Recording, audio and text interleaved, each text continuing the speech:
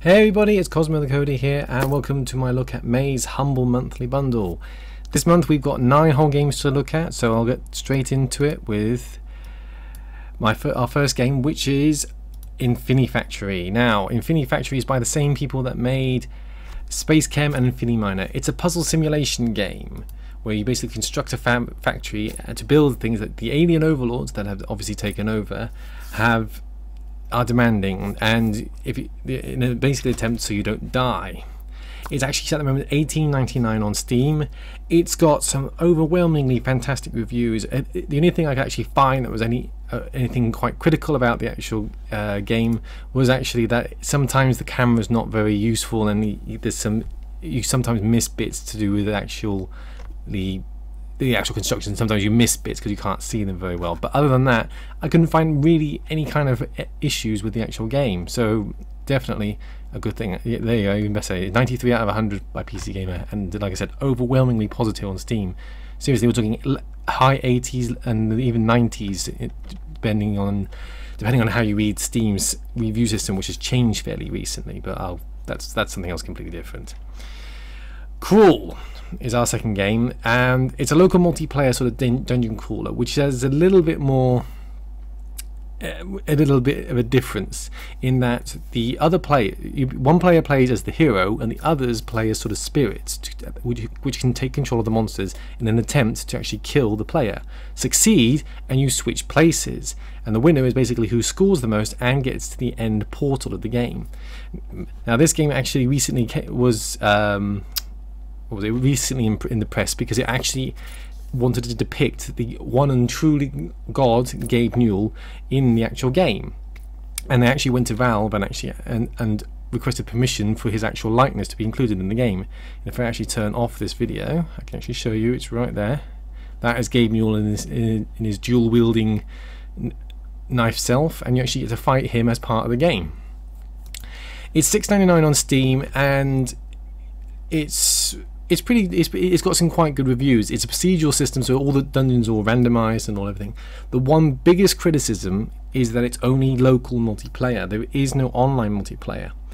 Now, the good news is that this game is still early access, so it's not completely finished. There is talk about implementing an online multiplayer, but at the moment it's mainly just talk. So that's something to be aware of in terms of this game. But overall, it looks pretty good. It's $6.99 on Steam, so it's a good price considering. Third up, we have a game which, depending on how you pronounce it, is Galaxy or Galaxy. It's an arcade space shooter game where you basically fly a spaceship around, fighting off enemy spaceships, but it also transforms into a robot with a sword. It's apparently got a good storyline. It's got some good reviews. The biggest complaint about it is that the ending of the game, which they don't really spoil, in that it doesn't actually have one. It's sort of split up into seasons, and it's only very recently that a DLC has come out. It actually came out on May 6th, which was actually the day that this bundle was released. So it may actually be that there is now an ending, but it's got some good reviews. It's 82% on Metacritic, and Again, it looks quite a cool looking game. It doesn't look like a bullet hell kind of one, but apparently it's sort of got lots of RPG elements in it and other bits and pieces. So it's definitely an interesting kind of look at, and especially with the graphic style, which looks pretty good in my opinion. Anyway, all right. Moving on, our fourth game is Jump Jet Rex, which quite simply is a 2D action platformer with 16-bit-esque graphics, where you basically take control of a dinosaur wearing jump jet boots. What else could go wrong? You know, what else could you ask for? You basically take on enemies and try and save the world from being destroyed by an asteroid. It's got some good reviews. It's 76% on Metacritic. It does have local multiplayer for if you want to essentially take on and race each other and play each other in this game. Beyond that, not much more I can say about that, so we shall move on. Franbo, which sounds like a very strange drink, is oh sorry, Jump Jet Rex and Galaxy is $6.99. I must remember the price. Well, I don't have to, because that's kind of the problem with this bundle, but I'll get to that later.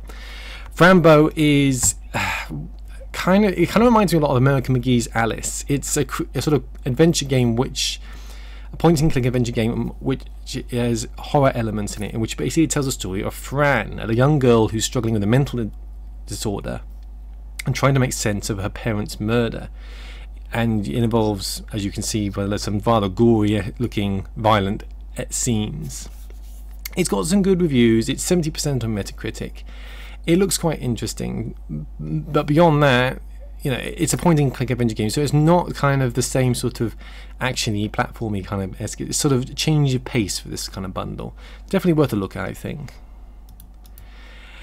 I've started the video too early. Moving on, then we have got Abe's Odyssey, the Oddworld Abe's Odyssey, and this is a new and tasty version, which is basically a remake of the puzzle platformer which came out in 1997. Yeah, 1997, almost 20 years ago, which is kind of scary because I was around for that for the game when it first came out. It's a puzzle platformer where you play Abe, an alien who is one of many aliens enslaved by another race of aliens, and you set about trying to rescue your fellow aliens from slavery, by solving various puzzles and essentially using special powers that Abe has. It's got new graphics and new locations compared to the old game. So although it is a remake of the old game, it is a new game in itself.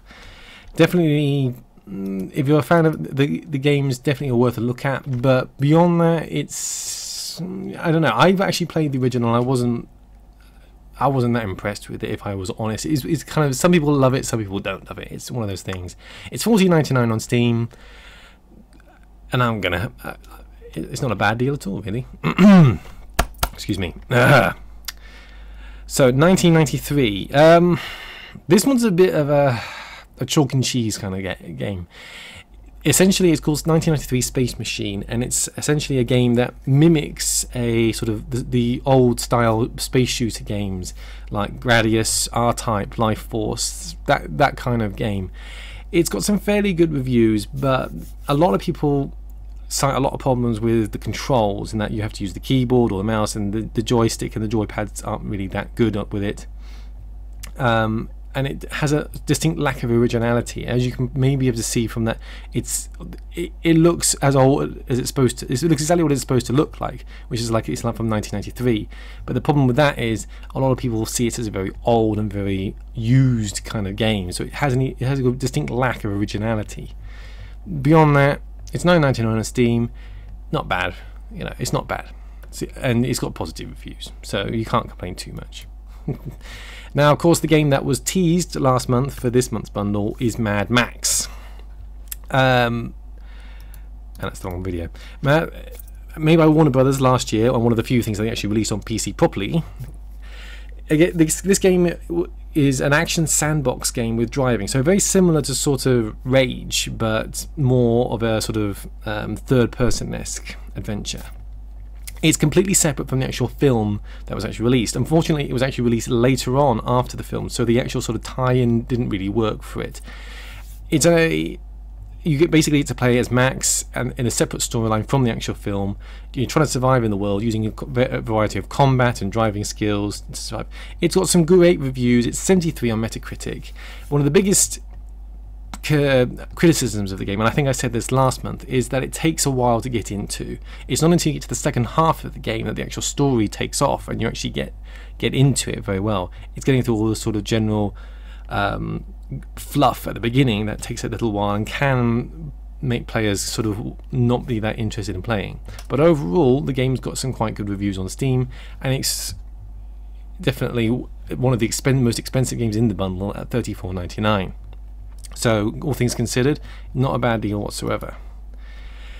Finally, then, we've got the Humble original game, so their own little indie game, and it's essentially what looks like an old-style sort of console game or computer game, where you basically play as a young elf, and you have to using a variety of different weapons and choosing your side. You take on monsters and excuse me, you take on monsters and try and save the city. Generally, that's pretty much as far as it goes in terms of what the storyline is, because beyond looking at the actual blurb on the actual site, I can't tell you much more than that.